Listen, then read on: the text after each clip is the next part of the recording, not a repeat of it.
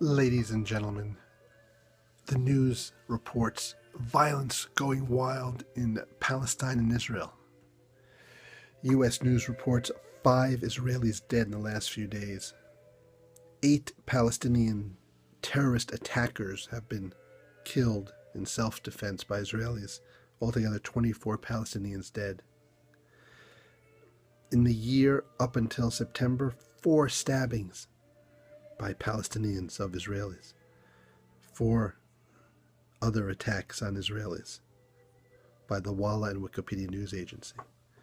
Now let's look at my area of Newark, New Jersey in the same time period. Each little square colored is a different violent crime in just a 10-block area. Let's see what it is like. Okay, what's happened here? Homicide, September 25th. Murder, gun. What's this?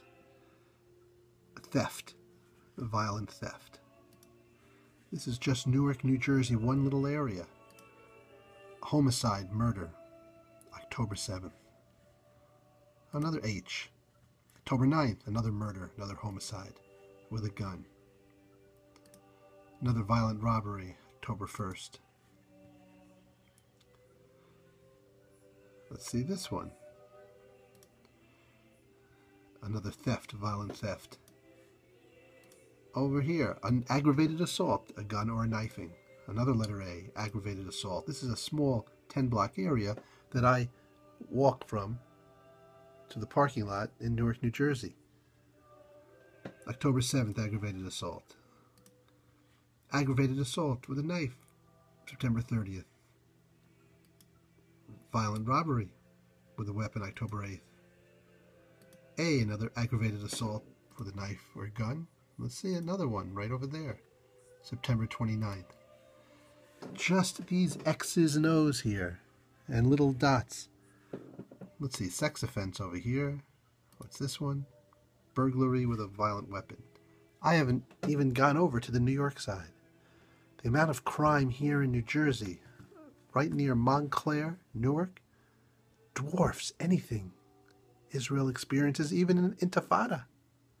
I live in Intifada every day. Here, Newark, New Jersey. Secretary of State Kerry is not coming to New Jersey. We've had 35 murders in this little block area. That's more than all the airstrikes of America, Russia, and Israel causing deaths in the last few months. Where's the press in Newark? Nobody cares. Thank you, Jay Bernstein.